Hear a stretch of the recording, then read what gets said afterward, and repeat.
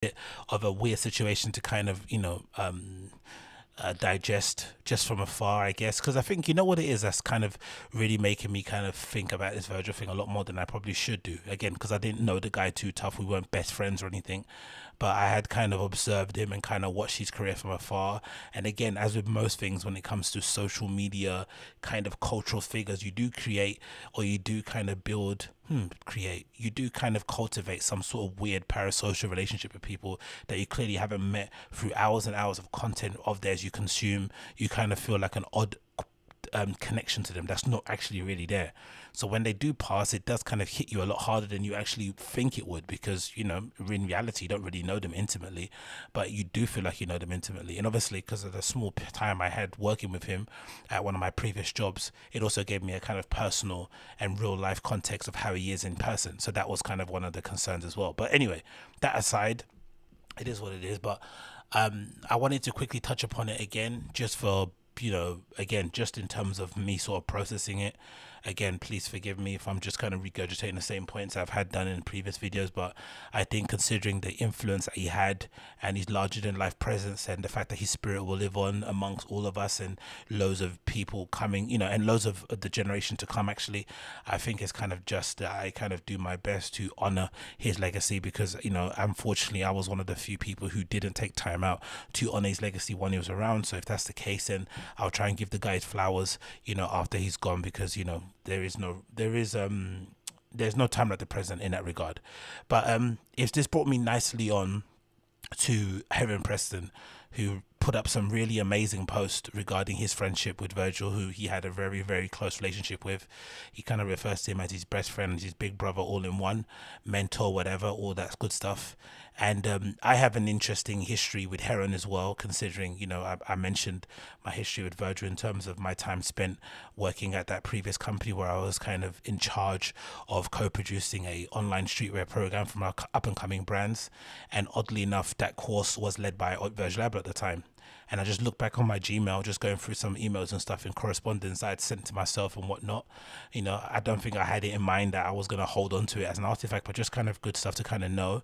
What's funny? When I interviewed for that role that I was applying for, it was under the guise that, imagine if we did a streetwear program, how would you basically construct it, or what would be your idea, and who do you think would be the best person to lead it, right? That's what basically the interview process was. I had to kind of basically prepare a presentation, put together a deck, and basically sell myself and my kind of ability to construct a salient, or to construct an impactful streetwear program that would give people value in that regard.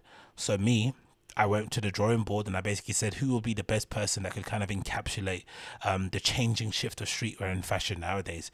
And back then, I think that must have been 2015, I plucked Virgil out of my head. I was like, you know what, Virgil's the guy. Even though during that time he was getting a lot of pushback from people in streetwear, a lot of hate for the stuff that he was doing, some antics that he did, of course, back then, which were obviously really genius looking back on it, like the Ralph Rugby shirt and all that stuff wasn't really received too well. But I thought, considering what he was doing, considering his kind of joie de vivre and his need to be surrounded by all these young kids that were just kind of picking up and doing their things. I remember at that time, that was when the Lucas and the Ian Connors and all these people started hanging around him. It kind of made me think, now this guy's definitely got his finger on the cultural pulse at the moment. He's in tune. He's in tune on the frequency that people aren't really relating to. So I put him down as a person who I think would be great for the program. And I kind of basically constructed a whole course around the idea of Virgil being the lead curator. Little did I know that they already were working on a deal to secure Virgil as a lead curator in the course, which is sick, innit? So when I did end up working on it, it was like a big shock to be like, oh my god, shit, I'm going to be working with this guy. I'm going to be kind of helping to construct it. Again, it didn't happen that way. We didn't have a close working relationship because of other things that kind of got involved that didn't necessarily have to do with me. But I did have the opportunity to put a lot of these young brands in the same room as him in terms of mentorship. You've obviously seen some of those featured on my channel. And they've gone on to do great things. They're kind of killing it. Highplan, of course, being one of the big ones. That kid's absolutely smashing it now, and we got the opportunity to basically place him in the same room as Virgil. I have given that time to kind of gain that mentorship, gain that kind of insight into how he should evolve his brand. And then kind of fast forwarding it onto the Heron Preston thing, back in the day when I was coming up, those guys were sort of like, I would assume I would kind of relate to them as my peers, or people that I was kind of looking at in terms of following their footsteps in the stuff that I wanted to do, in terms of being multi-hyphenates, in terms of being autodidacts, in terms of being self-taught, and just kind of being a slash person, right? So the idea was like, every occupation had a slash after it. So you were a creative director slash artist slash writer slash photographer slash whatever, event booker, everything was a slash. Basically you did everything and all things. And that also came from me kind of looking up to people like Aaron Bondaroff, right? Formerly of a New York thing, formerly of Wow, Rec Center, Supreme Alumni, now doing Worth Doing. Like all those things were some things that I kind of looked at with those kind of guys. And because they were a few years older than me, even though at the time I didn't realize, I don't think I realized how much older they were. Then, you know, of course, due to Virgil's timely passing, but I always just assumed we were in the same age range. I didn't know that they were like so much older than me at the time, which kind of explains why they were so ahead of me at the time, that I was kind of looking at them thinking, oh my god, how can I get them? How's he doing that? How's he doing this? Why am I doing that? Little did I know that they had like, you know, 4, 5 years, 6 years on me in terms of experience. So that obviously was why they were really going where they were going, and kind of, you know, momentum was building. They were all in the same place. They were all sharing ideas. The Bintrail thing started around the same time. It was fucking sick. But I do remember back then, I was obsessed with Heron Preston's blog. I was obsessed with The Brilliance, their blog. I was kind of following Jound again when it was first sort of like starting. It was just a blog spot, and I had my own blog too that I was running, and I was running it kind of, and I think at the time must have copied the entire source code of what Heron Preston was doing for his blog, because I liked how he put his blog together, and just edited it to make it look my way. And if you don't believe me, I actually was able to find my old blog spot on a Wayback Machine. So I was able to find an entry that I did for myself in 2019, the 1st of December. There's a couple more there, I think, but this is what I've been able to find. I wish I still had it. For some reason, I decided to delete my blog spot. I should have just left it. It would have been great, like a archive to kind of look back on and dig into. But I also changed the URL. It sort of fucked it up. So now the blogspot blogger sort of URL is gone. But regardless, this is kind of what I did. And if you remember the old school Heron Preston blog, you will also remember that this kind of looks very similar. So I've got a massive banner here where I kind of coded it so that it would select from random images that I had in my folder on Flickr. Do you remember Flickr? Flickr was a site where you could host images and shit. We used to use it all the time back in the day. And I'd kind of have a folder full of banners that I would kind of have rotating every time you kind of refresh the page. And this picture is actually of my feet wearing a pair of Bread Jordan 4s. I think I got in the pack of that 23 pack that sold back in the day, if you remember that one. I think so. The other shoe was a what? 4. The other shoe was what? A 9? Was that a 9? A Jordan 9 or something? Jordan 9 or 8 or whatever, yeah. It came with it. But anyway, this is me sat somewhere, I think in Central Park in New York, you know, drinking a bottle of Palm Springs or whatever that is, Poland Springs, whatever that is. But yeah, basically the site was following the exact same template that Heron was doing.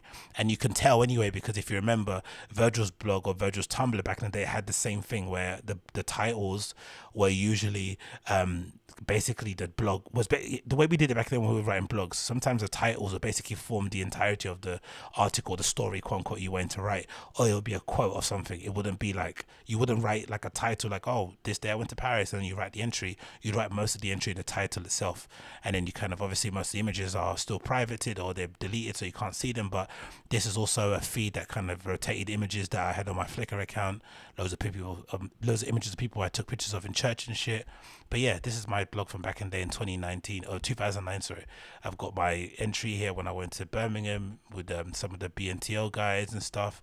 ID magazine buys, hauls from Uniqlo, like mad shit in it back in the day. But this is all kind of taken from that era of the Heron Preston times, in it. So when I did see his tribute to Virgil, it did touch me even more so, because I know from afar how close those guys were. And again, having spent some little time meeting Heron when I went to New York, I think that was what, 2015, 2014 or whenever it was, and seeing him around here and there, I know how close they were. You know, they were really, really good friends.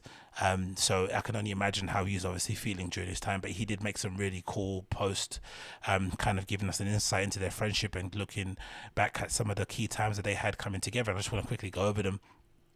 So this first one here. But again, I'm really, just to say again, selfishly, just for the legacy of Virgil, I'm really, really proud of this little razor that he did in collaboration with Rob from A Life. Oh no, it's not his. Okay, that's Heron Preston's Rob. Okay, let's just carry on. That's not the same one. But yeah, I am so proud of that though still as well. Virgil did a little collaboration with A Life, with Rob from A Life, and I'm happy that I was able to, during the time working at that previous company putting a streetwear program together, I was happy that I was able to connect them, because I don't think at that time they were speaking, so I was able to introduce them to each other, and they built a real close working relationship off the back of that time. So that was something that I'm really proud that I was able to do. But anyway, this is a post that Heron uploaded of him and Virgil standing somewhere overlooking a canyon. It feels like somewhere in LA maybe. It says here, over nearly the past 20 years, I was blessed and fortunate enough to call Virgil Abloh my brother, my best friend, my business partner, a collaborator and mentor. I love you, Virgil. Thank you for believing in me and pushing me. My heart is heavy. I miss you so much. You are incredibly loved and appreciated. This doesn't feel real. The past 24 hours have been a state of shock. Just going on social media, and I immediately break down from all the photos and memories. So thank you for everyone for the messages of strength. Virgil, as soon as I get up there with you, we're going to do back-to-back sets, and I'll bring you your favorite order from Kuni Torayara. Yeah, that's tough to read, isn't it, man? Jesus Christ, I can only imagine what he must feel like, man. Because again, as men, I think personally, especially in the scene, because of how kind of, you know, everyone's got an ego, everyone's got pride. So to finally find somebody in that scene who legitimately you can call a brother, somebody you can say you had a kinship that just went beyond, you know, clout chasing, something that was actually born of pure love and wanted to see each other build and grow, to then see that person unfortunately pass away too soon at such a young age of 41, it must be super hard to deal with, man. It must be something that doesn't really make sense. Do you know what I mean? In terms of trying to rationalize in your head. This picture is really interesting at the end. I think that's Jared Leto, Kanye, Jerry Lorenzo, Kanye, Jared Leto, Jerry Lorenzo, Virgil and Heron. And I think, if I'm not mistaken, that must be, if I'm not mistaken, because again, I'm obsessed with fucking Vetements, that must be the Vetements show, one of the first ones, maybe 2015, 17? No, it might not be that. 2017? Maybe. The first one, the one of the most, you know, the one that did like in that really small, I think it was a nightclub. That must be it. I think so. But that's an incredible picture, to be honest, with all those guys. And again, more pictures of them together, hanging out, doing the biz. Let's go through a couple of more of his tributes here. There's a post here again, I think of Virgil DJing somewhere, a party they were playing at. See if I can play the sound a little bit for you. Oh, them going back to back actually at a DJ.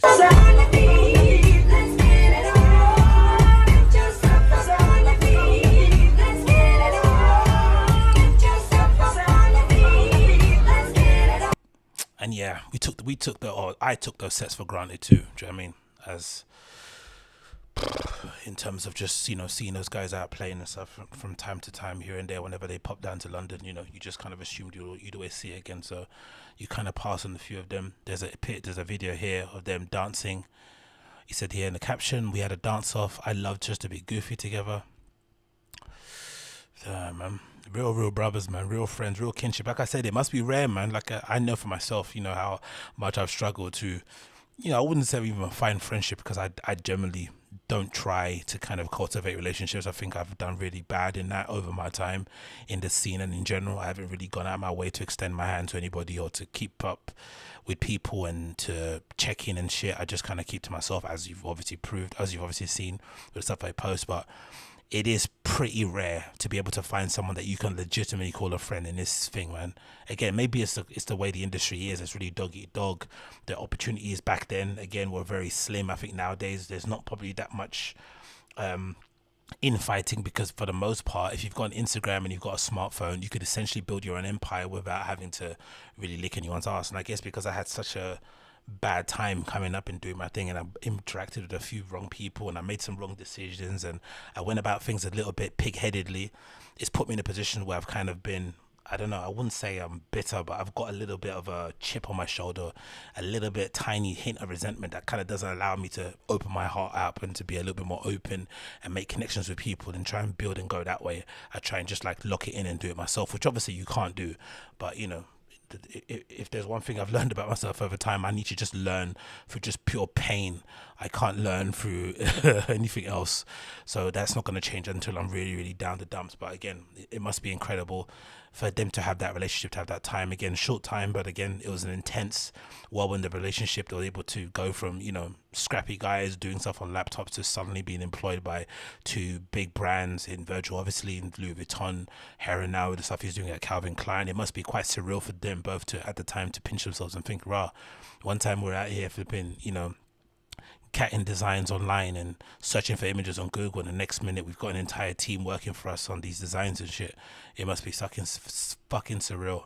It was actually quite cool to see actually Virgil bring him in at New Gods Group anyway in general, when that did happen, to kind of back his brand and help produce it. That was a sick thing to see, to be honest. That's definitely one part of his legacy. Again, a sick picture of Virgil here with his skateboard with the caption that Heron said, "Can you take a picture of me real quick?" We've got another one too. It says here, when we hit up Tom Sachs to work in his bodega as shopkeepers.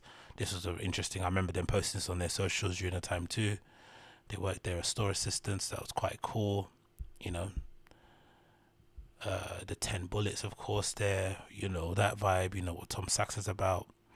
They had a really close relationship too with Virgil, so I'm sure he must be crying and hurting as well off the back of this. Another caption says, "I will miss your smile, bro. We had so much fun together. Life was always like a movie with you." Damn. Yeah, he changed the world. He changed our lives.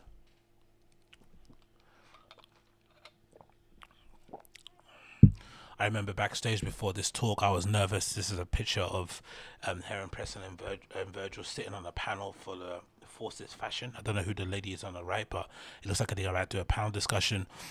Yeah, this is during that time Virgil was basically wearing this as a uniform. He'd wear this like every single day. The same thing that Kanye's doing with those Balenciaga boots and that leather jacket, right? Virgil would wear a jean jacket in all black every single day of the week. It was like his basic uniform. It says here in the caption, "I remember backstage before this talk, I was nervous. My palms were sweaty. I look over to Virgil and he's just on Photoshop working on some designs. And literally seconds before getting called on stage, my man's work ethic was like no other." That's maybe his 10,000 hours too. Apart from being an autodidact, like the time that he spent, because every time you hear people who are close to him in terms of a design fashion thing, they always say he was glued to his phone or his laptop, designing stuff, random things, flyers, this and that, whatever it may be.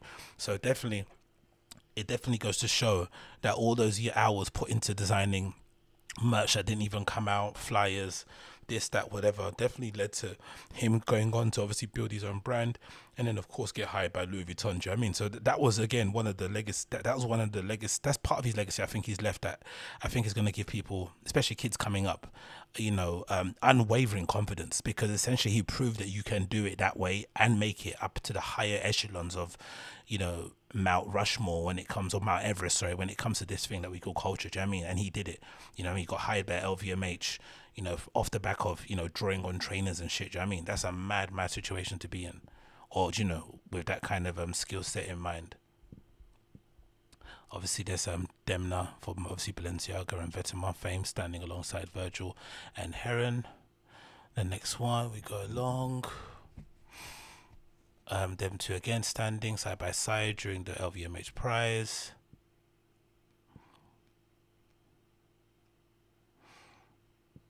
And then there's an epic picture actually. This is fashion glitterati, really, the mainstays. I think that's Demna with his boyfriend, who's also an artist. That's Lotta, who used to be the former stylist and creative consultant, I guess, for Vetements. I think that should do Marc Jacobs and Miu Miu, I think. And then that's Gosha Rubczynski, who has completely disappeared, it feels like. You know, he went through that time, that kind of weird cancellation period, and then I don't know what's happened to him. Hopefully there's people around him who are uplifting him and giving him the opportunity to keep designing. I'm sure he's got another brand now, right? Is it called Pacbeth, or has he got something else off the back of that? I'm not too sure. But there was a time when Gosha was all over the place. He was red hot, man. And then, you know, small cancellation, and it feels like everyone kind of ditched him for whatever it may be. But this is an iconic picture.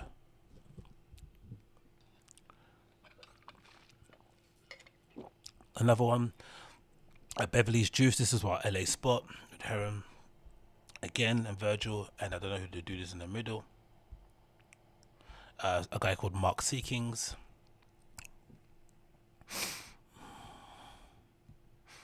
And then we continue with an amazing actually group. This is actually the team. We got the Bintrill boys here, sat here with Nick Knight, Virgil, Heron Preston, Matthew Williams, and Justin Saunders of Drowned fame sitting alongside Nick Knight. I'm guessing at Show Studios, maybe sitting down for an interview. I wonder if this is out. I've not actually seen this. I'm not seeing this interview or this chat that they had, speaking together in a circle. Maybe I missed it. I've not really seen it. And you could tell this is back in the day because none of them are wearing anything that they're making now. No one looks like they're rich because now they all look fucking rich as hell, innit? Especially all these four. They look fucking rich as hell. Especially Matthew. He's always shiny. He's always wearing things shiny. He's always looking like he flipping manicures and facials himself, works out a bunch, drinks loads of green juices. This is them being scrappy, consulting, working for Yeezy, doing whatever. I think maybe Heron, if I'm not mistaken, was doing stuff with Binge. No, what was he doing? Was he working with Hood by Air, I think, or something along those lines? I don't know what Matthew Williams was doing at the time, but again, they were all scrappy, doing their own thing. I mean, figuring it out. You can get that vibe from this picture, definitely. This them hanging out Show Studio, walking down, I think, Carnaby Street, that looks like. Again, chilling out, doing the London thing. But yeah, those hats with the, those hashtag hats, bruv. God damn, I had those. Sold so many of those, resold so many of those, man. I think that hat paid for a couple of Berlin trips again. So big up the Bin Trill boys for launching them. And in the last post here, it says here, which a picture of Virgil said, the speed at which Virgil could work and perform at such a high level was freakish. I would often say to myself, how if he was human? I would ask myself, sorry, if he was human. As much as I could observe his craft over the years behind the scenes, there was still a mystery to how he managed to do it all. He was superhuman. He was also a great friend to many. He also really made me want to be great of a friend as well. I admired how he carried himself. He didn't do drugs. He was a responsible family man and loved his kids and his wife Sharon a lot. I would always love to see them having phone calls while he would be out because we traveled so much. The most responsible. It was incredible how he remained focused in the midst of it all, always in a good mood. He listened more than he spoke. He could identify your sweet spot and inspire you to put more gas in that direction. He wanted all his friends to win, and it was always positive vibes. He always remained calm. He mastered the art of saying no without saying no. Seriously, one of the most impressive things ever, LOL. Virgil was a warrior inside and out. He put me on in more ways than one, and I'll forever be grateful. Truly the most legendary human being I've ever met. My dad said if we're lucky, exactly, it's a good point at the end. My dad said if we're lucky enough, God put someone like Virgil in our life once in a lifetime. His spirit will live on forever. Oh man, that gets emotional reading that, man. But yeah, R.I.P. Virgil, man. Gone but never forgotten, innit? Absolute fucking legend, man. Absolute fucking legend. But yeah, let's